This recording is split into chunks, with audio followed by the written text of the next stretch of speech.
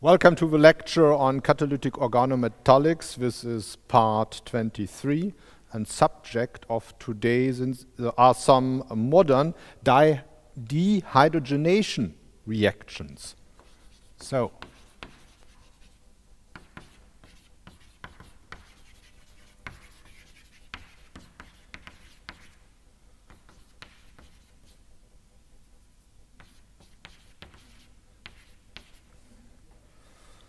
the first process we want to discuss today is a photochemical process which has been intensively studied from a mechanistic point of view, kinetics and so on. Physical chemists were the one who studied it first. That was around 1960, and it is connected with a photochemical induced reaction with mercury, elemental mercury as a catalyst. Mercury photosensitization is the term that is in use.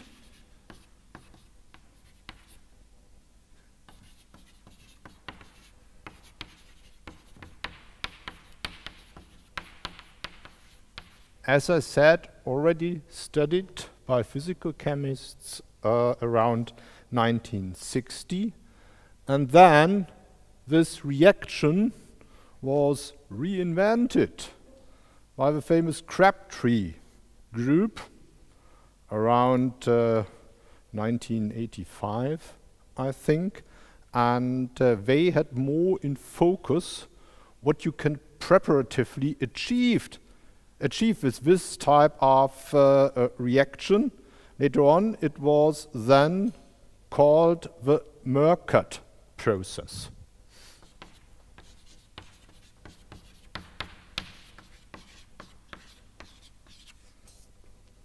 So, if you irradiate mercury, best in the gas phase,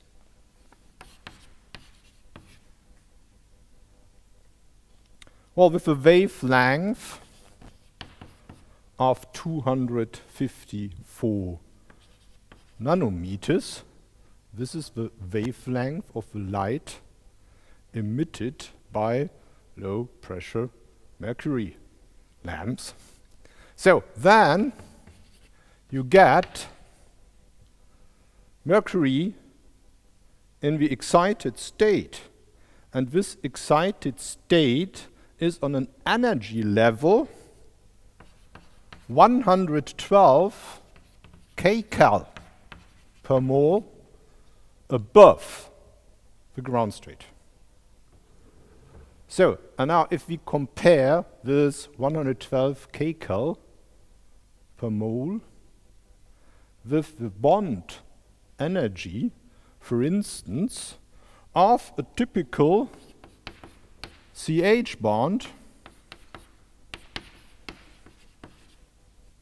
that is about 100 kcal per mole. Depends whether the carbon-centered radical is stabilized or not, and it depends on of course, the hybridization. On the other hand, a CC bond, there the bond energy is less than 90 kcal per mole. So that means you can, of course, break a CC bond much easier than a CH bond, at least thermally. So, you know, the cracking process. The cracking process where you have alkanes and heat them up always leads to a carbon-carbon breakage of those bonds, and not to a CH bond cleavage. Otherwise, the product of that cracking process always would be hydrogen and charcoal. This is, as you know, not the case. Yeah? So, the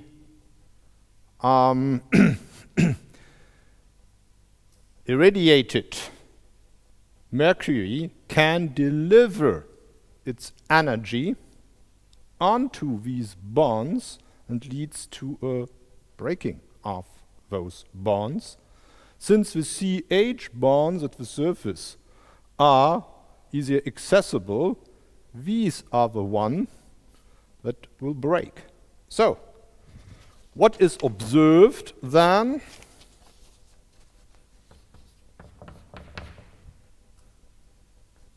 Some alkane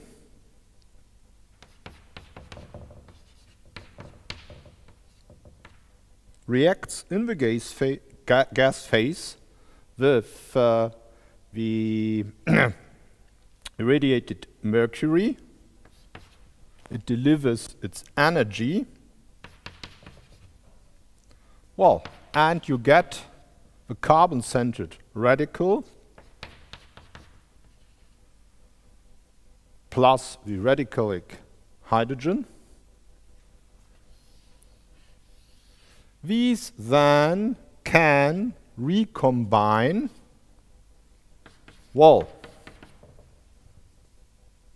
back to the starting material, but of course also under CC bond formation, and then you will also get molecular hydrogen, and of course you will have some competing reactions, disproportionation reactions you should already know from Organic Chemistry 1 lecture. So, one carbon-centered radical grabs a radicalic hydrogen from another carbon-centered radical, will form that again, and an olefin, of course. So, this has been studied by those physical chemists, for instance, for this reaction.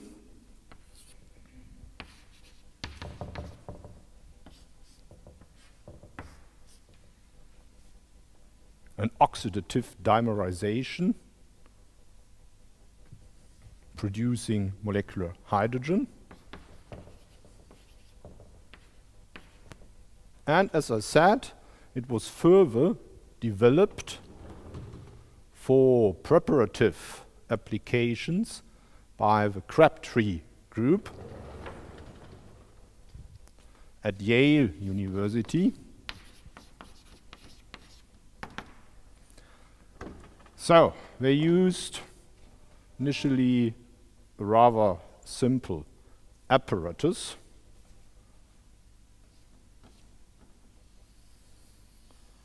Well, something like that. Quartz glass. Here it was heated up, and with a stir bar, it was stirred. They added a drop, small droplet of mercury. Up here, they had a reflux condenser.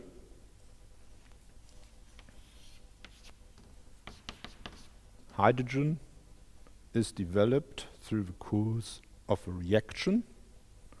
Then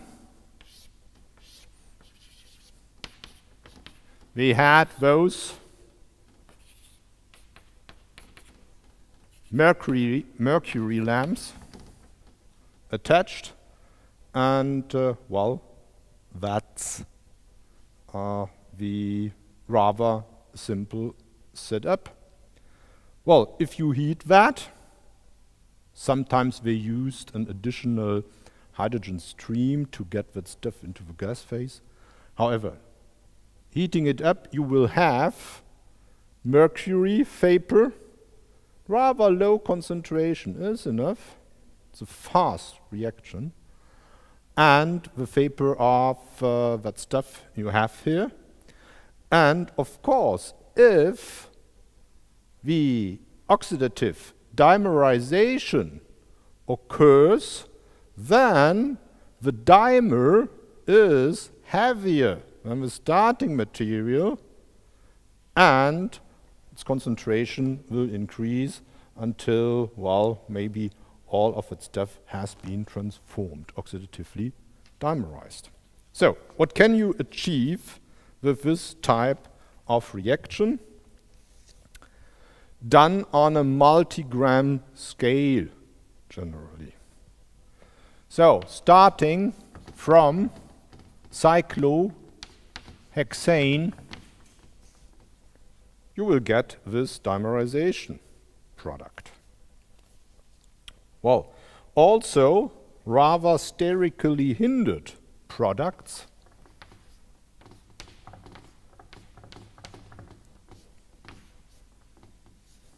it's clear this bond has been synthesized during the process. Here it is this central CC bond.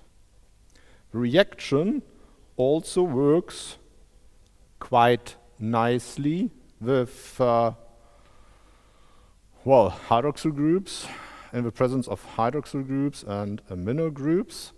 Then the CH activation always precedes alpha to the heteroatom. Therefore, you can synthesize pinacoles like this. Or another nice example is the one with those two CF3 groups.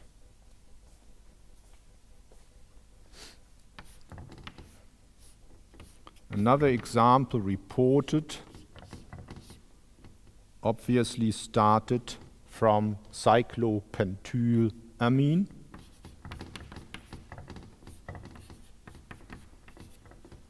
Giving rise to this bisamine, 1,2-bisamine product.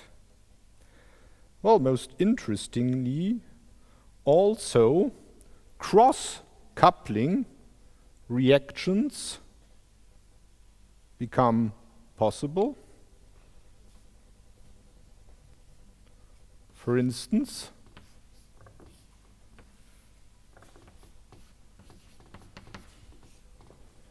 this hydroxymethyl THF was produced from THF and methanol mixture. Well, of course, you have as a byproduct the bis THF and simply ethylene glycol, but since all those products have much different polarity, you can easily separate them from each other. So this bond was formed during that Mercat process.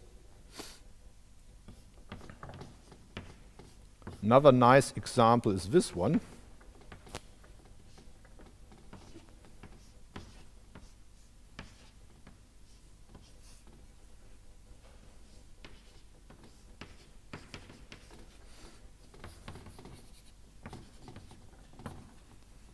So the starting materials in that case are pyrrolidine and trioxane,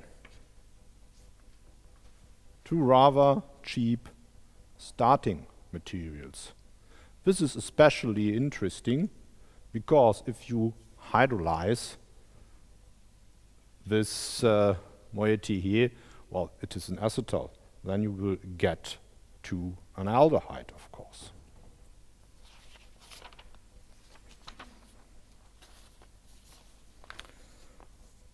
Well, in a more recent publication, also from the Crabtree group, published in JACS 1991, page 2233, they also reported some yields for optimized reaction conditions. And these yields are often very good. So, oxidative dimerization product from butyronitride, 94%, from cyclopentanone, 68%. This is already a rather low yield for a Mercat reaction.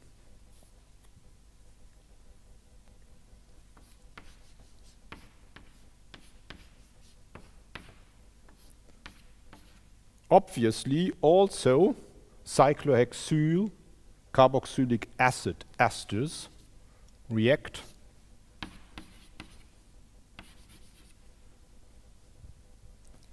Again, 94% as reported yield.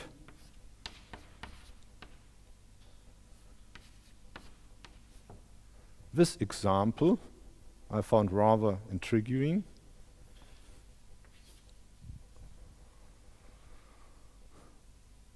One could guess where the CH activation will occur, here in alpha position, or in the alpha position of the heteroatom. Well, at the alpha position of the heteroatom,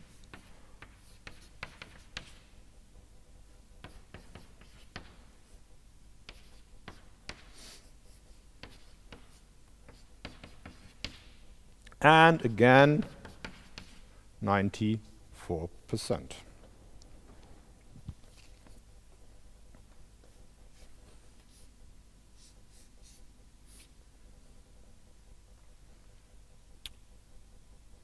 So for this N-alkane, hexane, you could in principle get the CH activation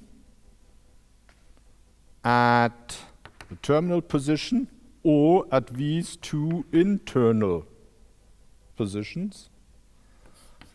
And the product mixture which was obtained has been analyzed.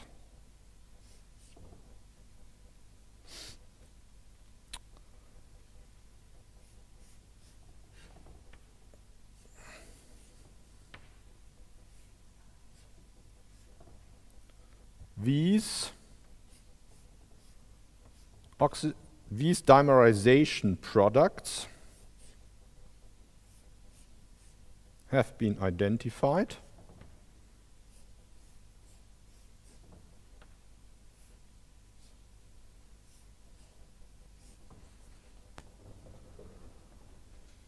Besides some olefinic byproducts, these in the range 23 to 45 to 21 and to 11.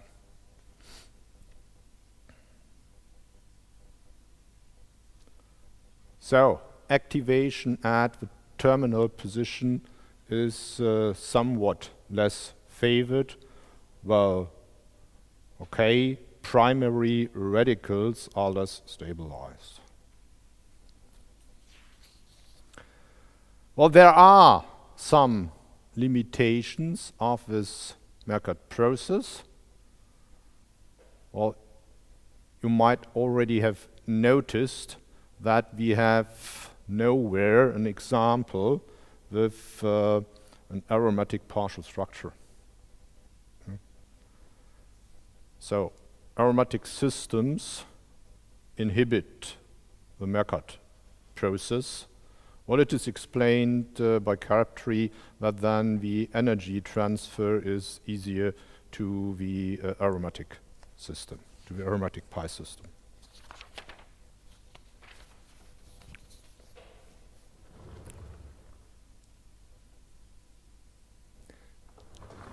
Next subject is also dehydrogenation, but not for CC bond formation in general, but for forming olefins.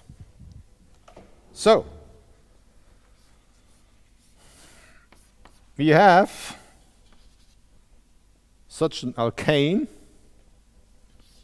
and we would like to make this transformation, dehydrogenation, and having then an olefin preferentially at the terminal position. Those are somewhat more interesting for a lot of applications than those with the internal bond. So you know those with the internal double bond are thermodynamically preferred. So it would be nice if we would get an access through these kind of processes to the terminal olefins, alpha olefins. So you have some problems with this type of reaction. This type of reaction is, of course, always endothermic. So that means you have somehow to put in energy. We have seen that, and putting in energy by photochemistry. You can thermally induce this type of process with catalyst and elevated temperatures, maybe 150, 200 degrees, as we will see later on. So you can drive this reaction to completion if you trap the hydrogen. Would be nice if you could do that with an appropriate oxidizing agent. The cheapest would be molecular oxygen. Then you unfortunately have the problem that you have to work with an oxygen alkane mixture. These are, well, if you ignite those, somewhat explosive, of course. You want to avoid that on the large scale. Okay? So, instead of molecular oxygen, then as test reaction in the lab, other olefins were added and, well, simply trying a transfer hydrogenation. For instance,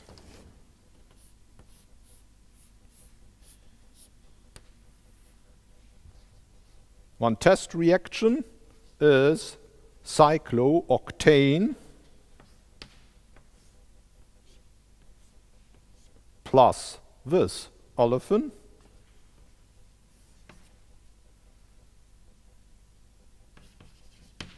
catalyst,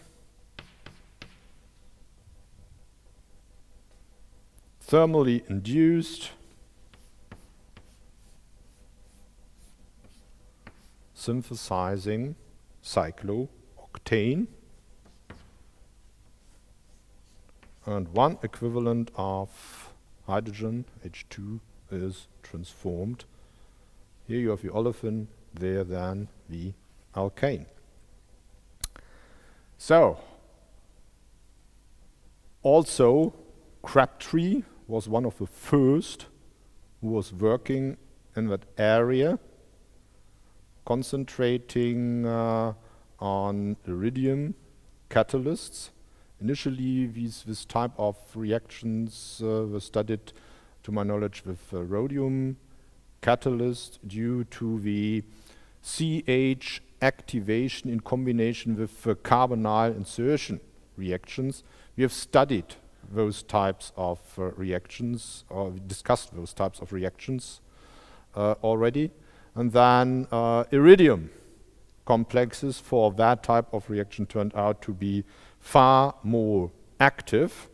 Well, Crabtree and Falcon's group, they started in the 70s with those iridium catalysts, simple structured iridium catalysts, and they started with turnover numbers about 10. This is of course not enough for iridium catalysis. Well, they could improve until they were at a turnover number of about 70. But then in 1996, Jensen published a far more active iridium catalyst. It was a pincer type catalyst.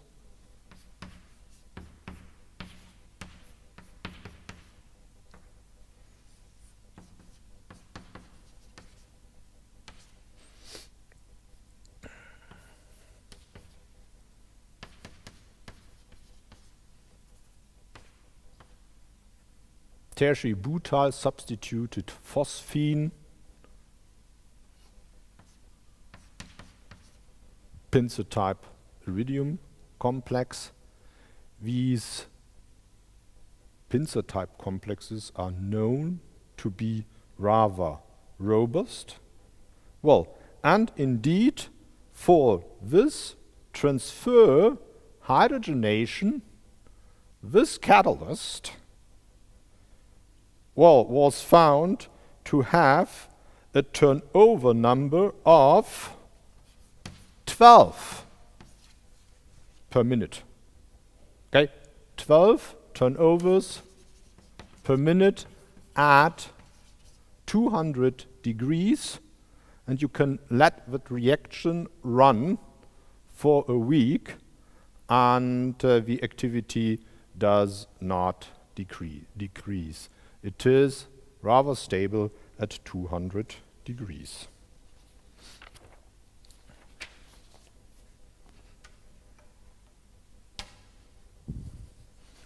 So this pincer type catalyst was, of course, further modified.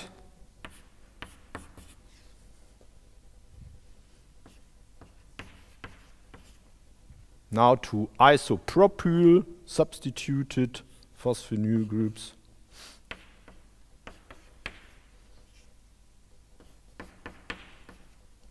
And the iridium in another oxidation state. So,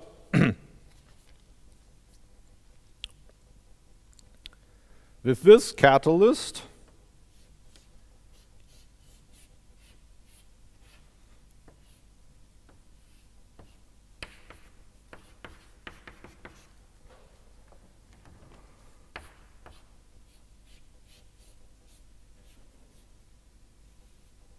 for instance, cyclodecane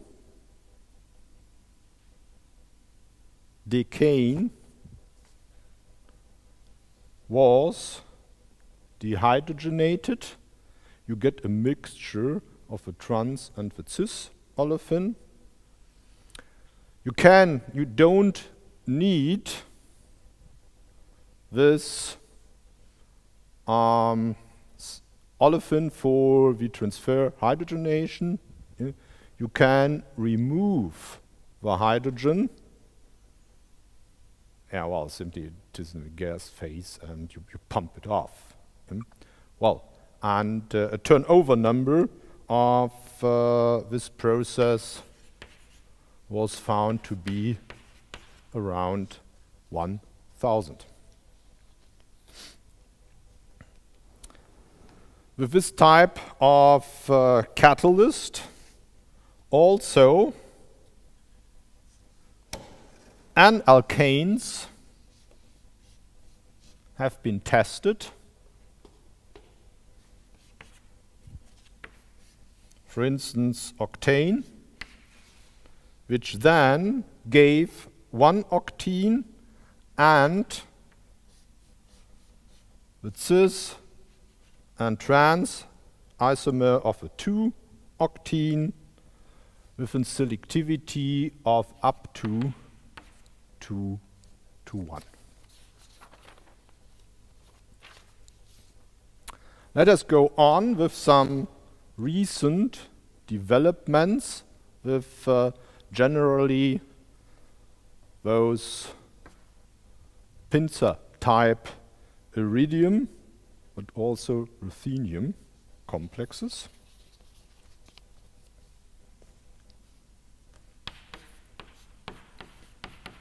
Also, alcohols can be dehydrogenated.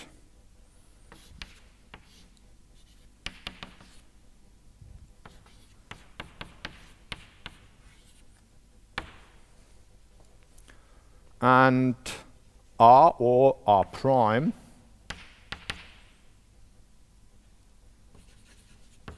works also if R prime is hydrogen.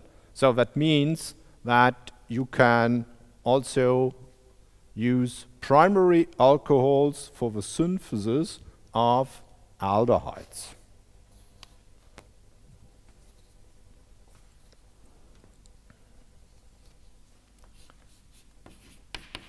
One example, I think it is from Milstein's group at the Weizmann Institute.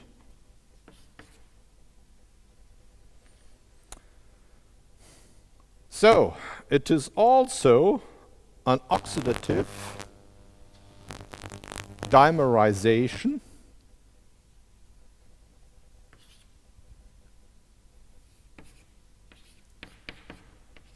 where 2 equivalents of molecular hydrogen are eliminated.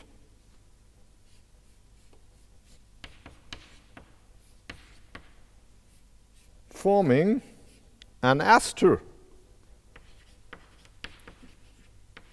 with essentially quantitative yield. The catalyst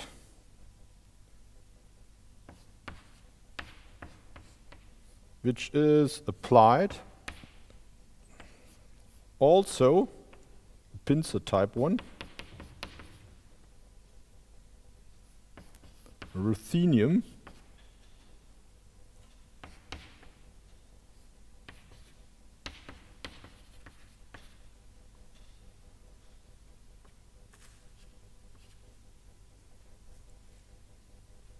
catalyst carbonyl group and 1 hydrogen. So, to achieve that 99% yield, reaction conditions are 6 hours in toluene at reflux temperature with just 0.1% of this ruthenium catalyst. Imagine that you have 2 hydroxyl groups in your molecule, and you would perform this type of reaction intramolecularly. Then you can imagine that with this method you can easily synthesize a broad variety of lactones.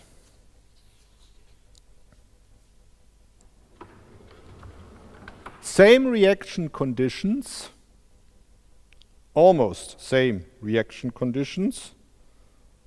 Oh well, it is. Oh well, 3 hours instead of 6 hours, but this is almost the same. Yeah? Applied for a cross-coupling reaction.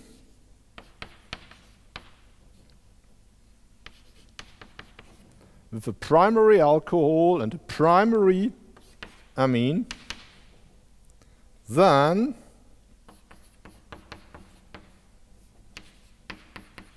gives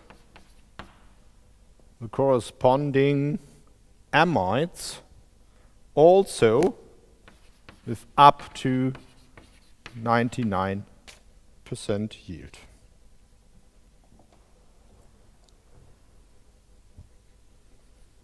Another research group in that field then changed to iridium complexes,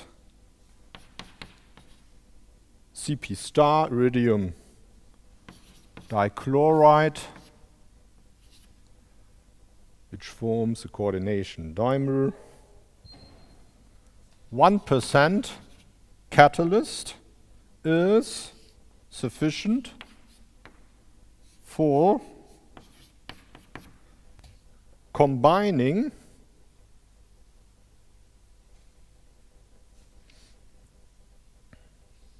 two equivalents of this alcohol with one equivalent of ammonium tetrafluoroborate,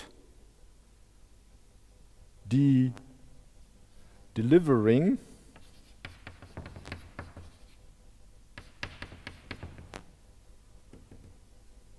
the nitrogen. This reaction then resulted in the formation of a secondary amine with 98%.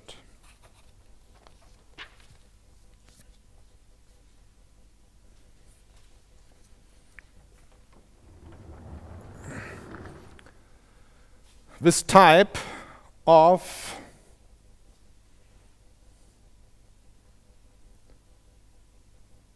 amine alkylation was tested at an example from pharmaceutical industry. Well, it was tested in the pharmaceutical industry by Pfizer.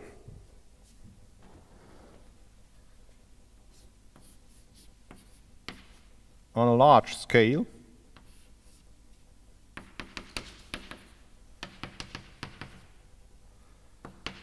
So this structure of a pyrrolidine with a cyclopropane unit annihilated was combined with an benzylic amine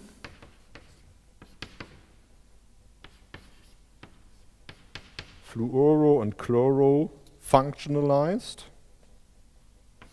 Again, the same catalyst as in the example before.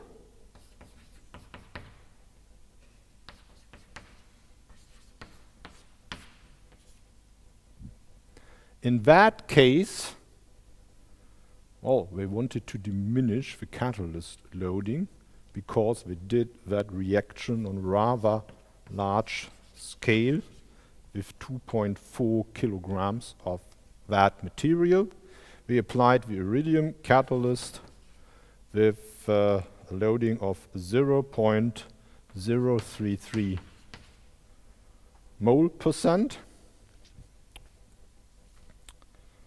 Well, rather high concentration, 500 milliliters of toluene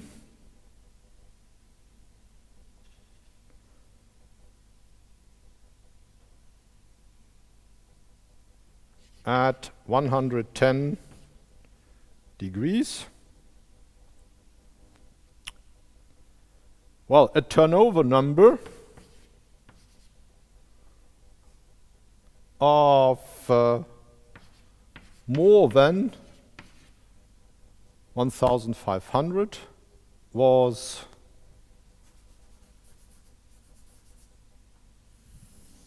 calculated. So second step, this was first step. Second step, the product was isolated by just forming the hydrogen chloride salt, which crystallizes from EPA. Well, and the structure of the product should be clear.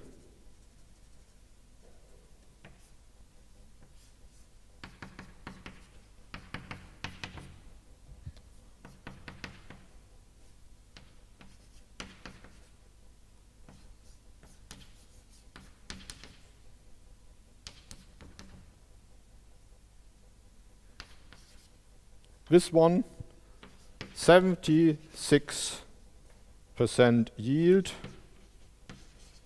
corresponding to 4.8 kilograms.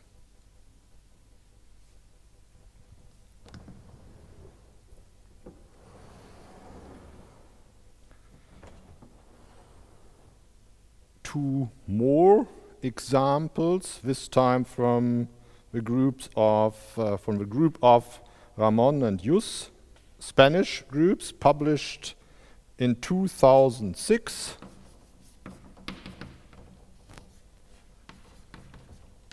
They combine two alcohols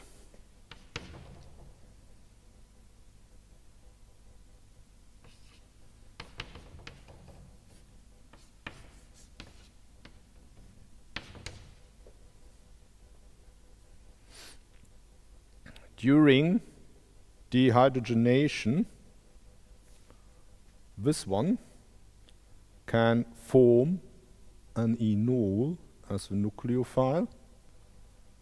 This one is activated with hydroxyl group as a leaving group, and therefore you can achieve a CC bond formation from here to there. There's no hydrogen developed. The hydrogen goes back into the molecule, so the structure of the product then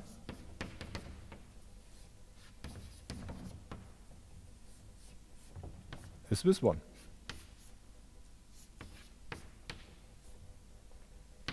%98 yield.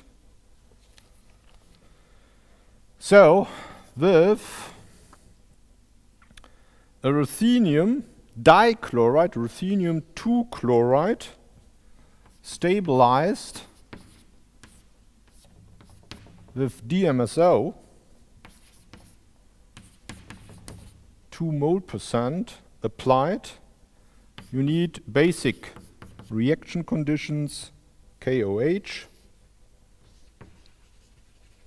2 equivalents, dioxane as the solvent, 100 degrees. Well, it's a rather slow reaction, 7 days, but the 98% yield is quite convincing, I think.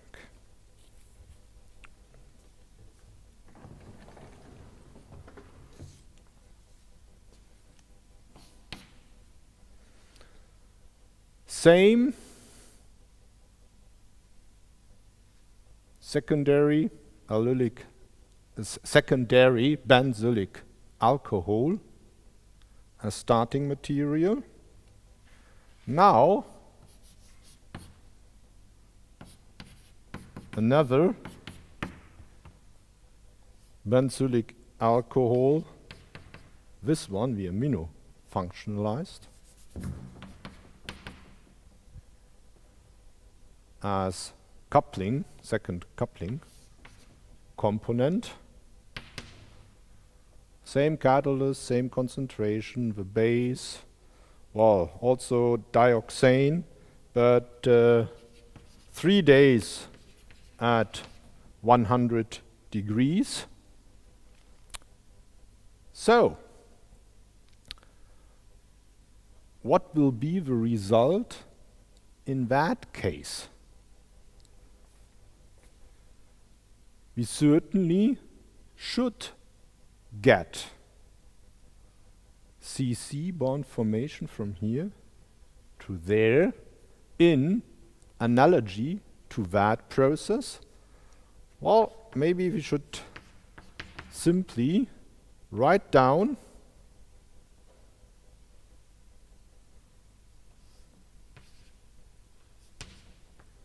the product we would anticipate in analogy to the first reaction.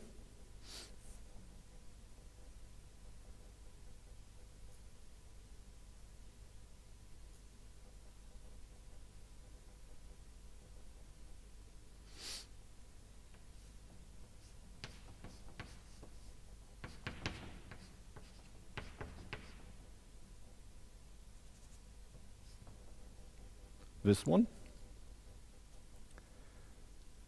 But remember, as I said, to activate this as a nucleophile with a nucleophilic center here, you need a ketone or basic conditions we enolate. And to get to this product, the hydrogen has to be, get into the molecule again, reducing that alcohol. So, but intermediary, you have that carbon in a higher oxidation state, an oxidation state of a carbonyl group. So,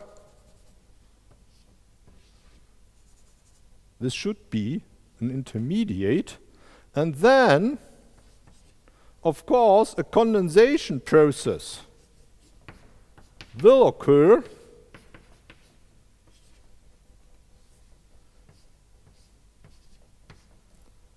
with an imine formation, and now it should be clear with the dehydrogenation catalyst, it should be easy to oxidize these centers